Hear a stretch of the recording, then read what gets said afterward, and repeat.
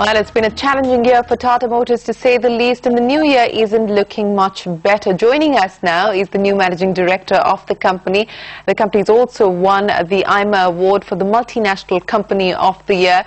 Karl Slym is, of course, no stranger to the Indian auto industry. Karl, appreciate you joining us here on India Business Hour, and congratulations on that award. But let me start by focusing on the potential challenges for Tata Motors in India, especially JLR, keeping in mind that the new import duty has been levied, and also there are concerns on what happens now to growth in China and the new emission norms in China. But let's start with JLR. Challenges go ahead for JLR, specific to that question, is that come the 1st of April, obviously additional import duties were put on luxury vehicles, and therefore that really is going to stress that part of the sales in India. Not only JLR, of course, but all luxury car makers are going to have the same kind of challenge. And I think it's a shame, because obviously that was one area of our business, of our industry, which was doing well in India, and it's a shame to put the brakes on that. But it's a common issue that we'll all face, and I'm therefore very confident that the brand of Jaguar and the brand of Land Rover will still continue to do well against the competition. Okay, additional duties worrying you in India, but let's talk about China, because you get 20% of your revenues for JLR from China. It contributes 40% to your EBITDA. Can you quantify the impact of the new emission norms in China? Because that has been a big worry. Is it going to be a dampener for you as far as JLR's growth in China is concerned?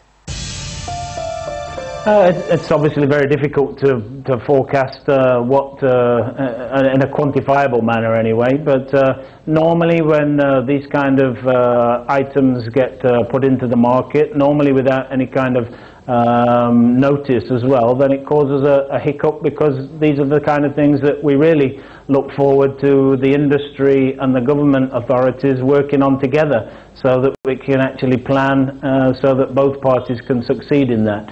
So, you know, I really can't put a quantity on it, but the norms are mixed with also a little bit of an economic downturn as far as China is concerned.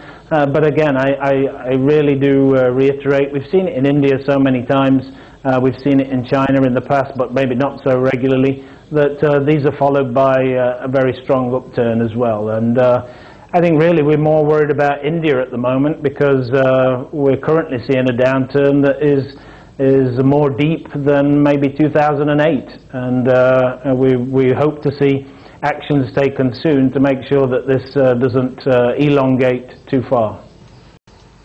Well, that's interesting. You're saying you're more worried about India, and the downturn that you're seeing in the Indian market is worse than perhaps, or as bad as the downturn we saw in 2008. In that context, let me talk about the passenger car business here in India, because you've seen a steady decline in sales. The Nano continues to be under pressure. Your plant in Sanand is running pretty much on idle capacity. There is a brand overhang. How are you going to be able to change the brand perception? Because that clearly seems to be plaguing Tata Motors.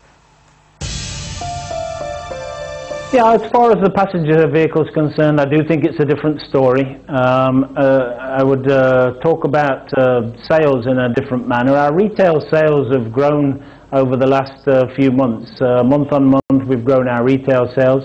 However, because of the economic environment, we have taken the steps to reduce our inventory, both at dealers and in the field ourselves. And hence that shows in the market numbers that we report in the media every month. So whilst the story of what the offtake or the wholesale number is not as great as the retail number, it's the right thing to do for us to be able to right size our business, and that's certainly one of the hygiene tasks that I've taken on. As far as our brand is concerned, you quite rightly mentioned perception, and unfortunately perception change lags reality change, and we've certainly made huge changes as far as our product quality is concerned.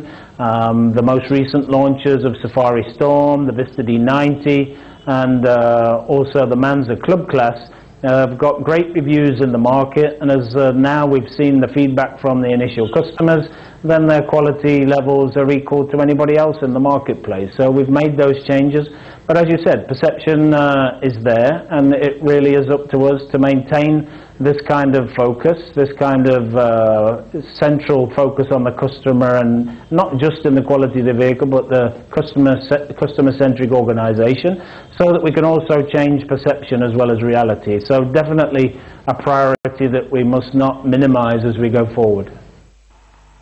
It's not just difficult for you on the passenger car side, it's extremely difficult on your bread and butter segment, the commercial vehicle segment, Karl. When can we expect to see some kind of a turnaround there? What are you anticipating on the basis of the general malaise and the slowdown in the economy and competition? The commercial vehicle buyer is not somebody that gets influenced by a message in the newspaper or from the government tomorrow. He's going to want to see a consistent improvement in the economy before he's going to invest into expanding his fleet, replacing his fleet, etc. So I think from when we see some kind of economic turnaround, we can expect another 6 to 8 months before we would see any kind of return to the commercial vehicle business. So Karl, given the domestic context, given the slowdown, what levers are you going to be pushing in order to restart growth, in order to turn the company's fortunes in the domestic market around? Let's not talk about JLR because that's doing fine, but what about the domestic story? What levers do you have now to turn the story around? I think I've been very open to the fact that, and you're as wise as I am to note that in the Indian passenger car business, then new products, new offerings are what generate the sales. And when we talk about those OEMs that have had a reasonable year over this very miserable year that we've just gone through, then it's new products that have been the winners. And as I say, I've been honest to say that I don't think we've had the kind of new products in the market, not only the past year, but the year previous to that as well. It's been at least 2 years since we came with a new product to the market. So when I think about our priorities, it's really emphasis is on the product and not just bringing the next new car, but it's important that we have an ongoing product refreshment cycle that continues to recognize what's required in the market, what excites the customer from product and features, and then making sure we have a long-term delivery, design, engineering and manufacturing plan to support that. So I think really it's that's been our shortcoming. That's why we have this issue in the market as of today. We have good cars in the market today. We just haven't had a refreshment plan in the last couple of years as far as new products are concerned, and therefore that's been a huge part of my time in the last few months, and will continue to be in the future, because that will continue to be a driver for the people that succeed in the Indian market. All right, Karl Slym, you're betting on new products, and you hope to launch the first really new product in the next 12 months. Appreciate you joining us here, and we wish you the very best of luck for what hopefully should be a better year.